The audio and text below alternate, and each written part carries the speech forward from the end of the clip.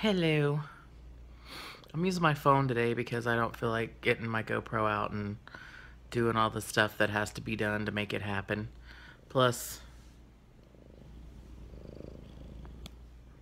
Luna. So last night I had tarantula drama because I'm do stupid things sometimes. But bye Luna.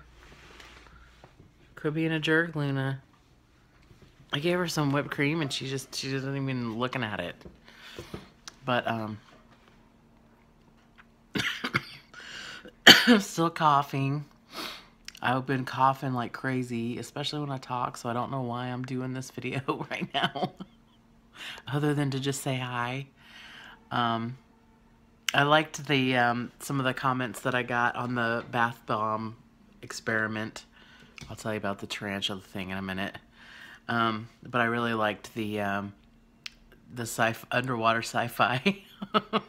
It made me want to write a script and do like put little plastic people or something under the water and do a play with it. I don't know. Not that I have the imagination to do all the stuff that goes beyond that, but the thought was there. So tarantula drama. So last night I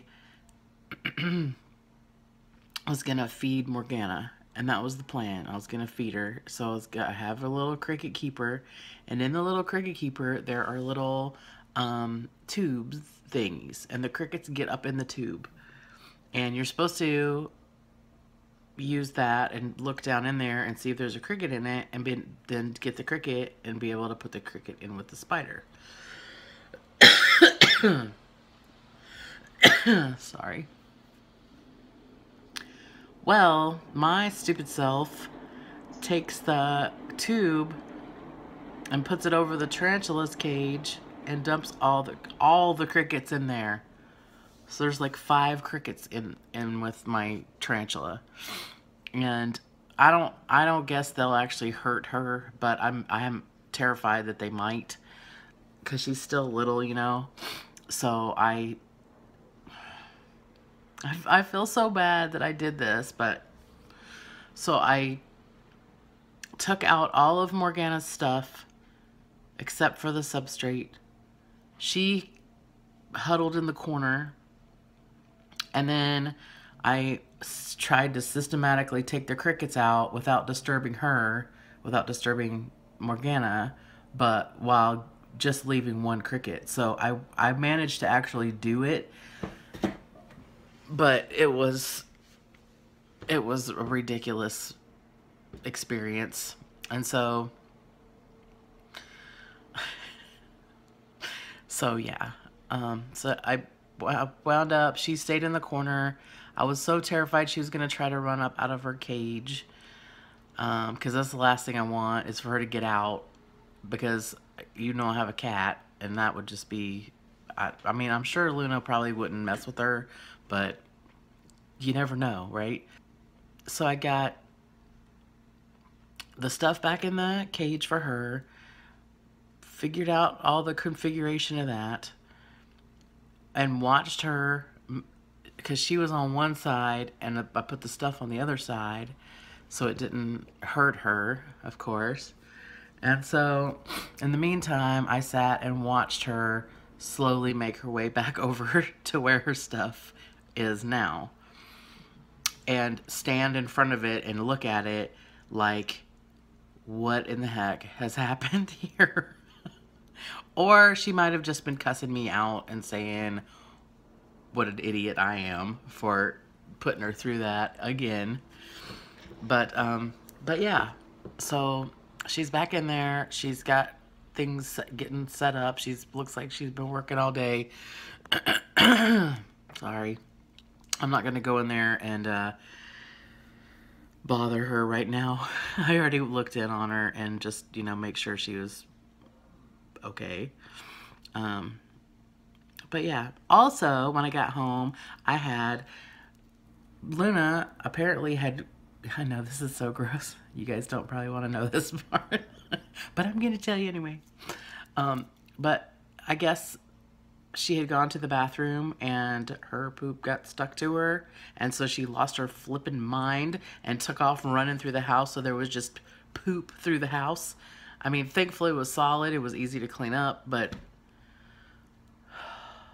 I've been I've been in there with her and she's done that where she just loses her mind and she literally just jumps straight up out of the litter box and takes off running and there's poop stuck to her. I know, I'm a crazy cat lady, but it's funny, but it's not funny. And then tonight when I was walking to the train, I walked to the train and you have to walk down the stairs to go to the little thingy where you scan your card, the turnstile or whatever. And all of the turnstiles had a sticky note over them that said, "Sorry, does not work." And so I walked up to the woman and she was telling a bunch of the other people that yeah, that the train's down, that the train's not working or something, and that we'd have to go to another stop. So I went out of the subway, and this guy, as I was walking out, this guy said, "Is the train still not running?" And I said, "Yeah." I said, "Do you know what happened?" He said, "Yeah, there was a fire on the tracks." So who knows if that's true or not? I don't know. When you run into some random person on the street, who knows if you should believe them or not?